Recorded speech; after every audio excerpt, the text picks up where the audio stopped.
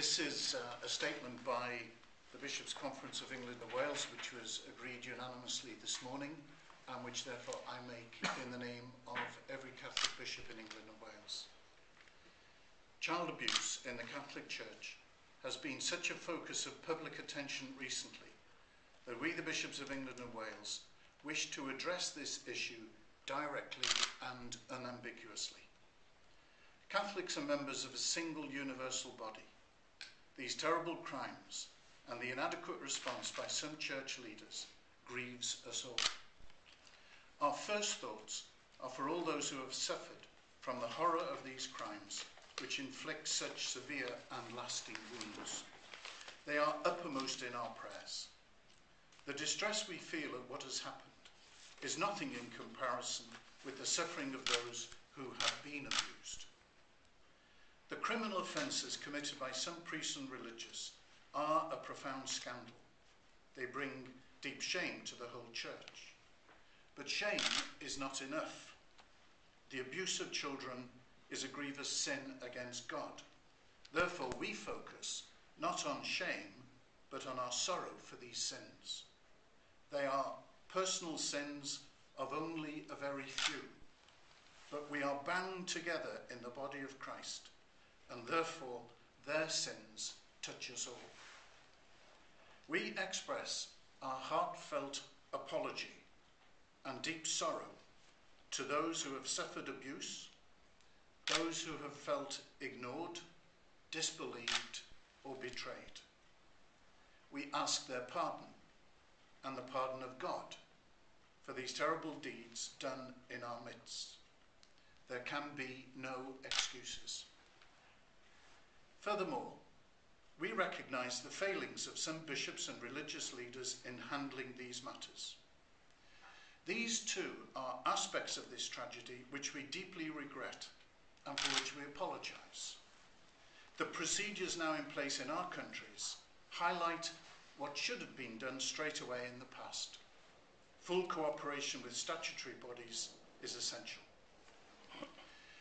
Now, we believe, is a time for deep prayer of reparation and atonement.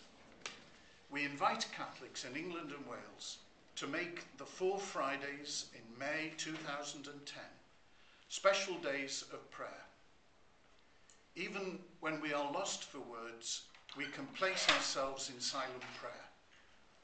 We invite Catholics on these days to come before the Blessed Sacrament in our parishes to pray to God for healing, forgiveness, and renewed dedication. We pray for all who have suffered abuse, for those who mishandle these matters and added to the suffering of those affected.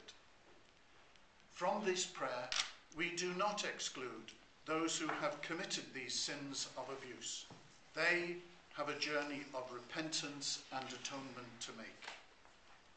We pray also for Pope Benedict, whose wise and courageous leadership is so important for the Church at this time.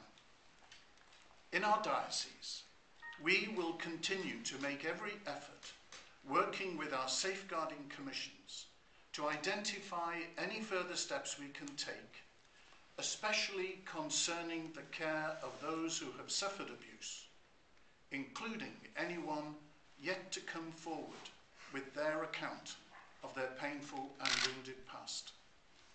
We are committed to continuing the work of safeguarding, and we are determined to maintain openness and transparency in close cooperation with the statutory authorities in our countries. We thank the thousands of people who give generously of their time and effort to the Church's safeguarding work in our parishes and in our diocese. We commit ourselves afresh to the service of children, young people, and the vulnerable in our communities.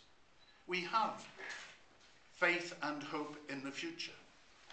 The Catholic Church abounds in people, both laity, religious, and clergy, of great dedication, energy, generosity, who serve in parishes, schools, youth ventures, and the care of the elderly. We thank them too. The Holy Spirit guides us to sorrow and repentance, to a firm determination to better ways, and to a renewal of love and generosity towards all in need. So that is the statement which we have made, and this will be passed on to every parish in England and Wales this Sunday or the following Sunday, mostly this Sunday, and it will be made available to all Catholics in their presence in church over the weekends. And thank you very much. Could I ask